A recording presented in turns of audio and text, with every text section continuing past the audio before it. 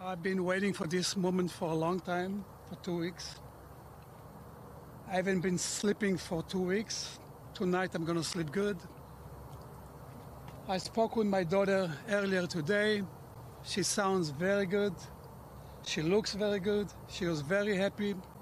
And she's waiting to come home. I'm going to hug her and kiss her, and it's going to be the best day of my life.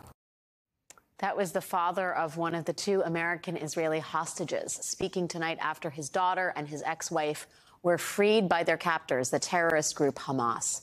This video, shot and released by Hamas's military wing, shows the moment when Judith and Natalie Raanan, mother and daughter from Evanston, Illinois, were released to the Red Cross.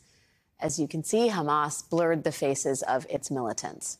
The two freed hostages spoke on the phone this evening with President Biden, who pledged his full support as they recover.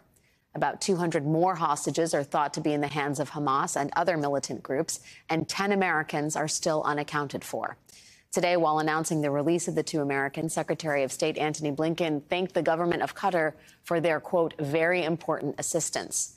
The Wall Street Journal is reporting today that another deal involving the U.S., Israel and Qatar would have led to the release of 50 hostages, but fell apart. Joining us now is Martin Fletcher, former NBC News Middle East correspondent and Tel Aviv bureau chief.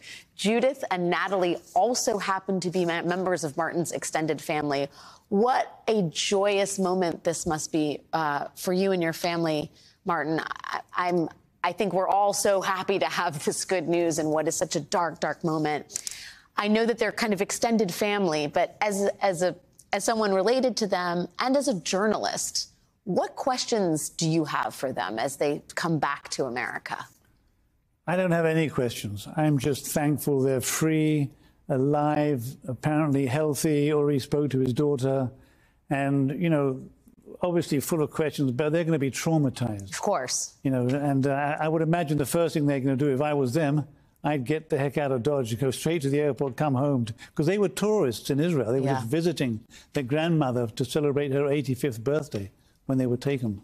I do wonder, you know, there is concern about, there's obviously widespread concern about the hostages and further concern about the ground invasion and how that complicates the picture of releasing them.